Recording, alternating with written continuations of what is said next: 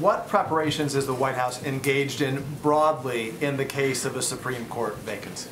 I'm just not going to detail any of that from here. Not about unrelated to this. You can't detail what. Like, doesn't every White House like to get ahead of this in case of a sudden passing? In the case of Ruth Bader Ginsburg, none of that you can share. I'm not going to detail internal planning from here. No. Okay. Then let me ask you a couple other questions. Is there any scenario in which the president would select his Vice President Kamala Harris for the Supreme Court? Again, I'm not going to speak to any considerations, preparations, lists, and as we've stated earlier, and you heard the president say, there's a long history of Supreme Court justices determining when they may retire, if they retire, and announcing that. And we're going to, that remains the case today. Clearly, you're more wiser than to take those questions then. So I will